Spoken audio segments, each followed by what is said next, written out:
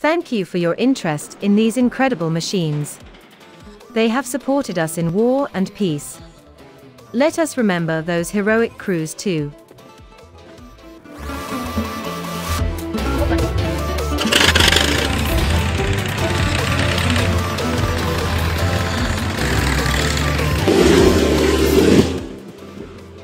The de Havilland DH-82 Tiger Moth is a 1930s British biplane designed by Geoffrey de Havilland and built by the de Havilland Aircraft Company. It was operated by the Royal Air Force and many other operators as a primary trainer aircraft.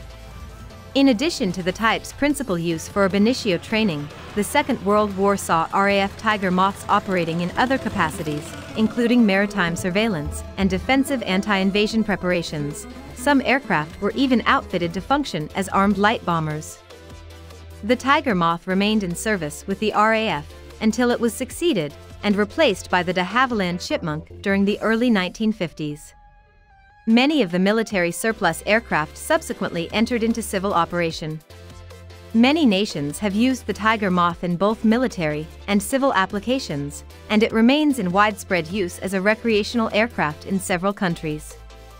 It is still occasionally used as a primary training aircraft, particularly for those pilots wanting to gain experience before moving on to other tailwheel aircraft. Many Tiger Moths are now employed by various companies offering trial lesson experiences. The de Havilland Moth Club, founded in 1975, is now an owners' association offering a mutual club and technical support. The de Havilland DH-82 Tiger Moth is a single-engine biplane light aircraft. It was developed principally to be used by private touring customers, as well as for pilot instruction for both military and civil operators. It is typically powered by a de Havilland Gypsy 3 120 HP engine. Later models are often fitted with more powerful models of this engine, while some have been re-engined by third-party companies. One distinctive characteristic of the Tiger Moth design is its differential aileron control setup. The ailerons on a Tiger Moth are operated by an externally mounted circular bell crank, which lies flush with the lower wing's fabric undersurface covering. This circular bell crank is rotated by metal cables and chains from the cockpit's control columns, and has the externally mounted aileron pushrod attached at a 0.45 degrees outboard and forward of the bell crank's center when the ailerons are both at their neutral position.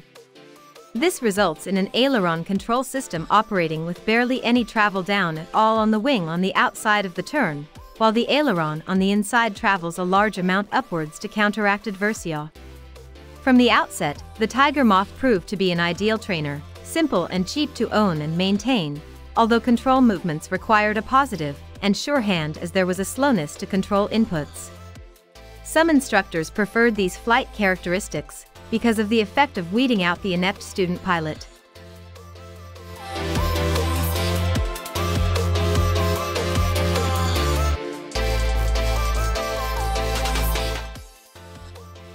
Thanks, you have reached the end of the journey. Take care, see you pretty soon.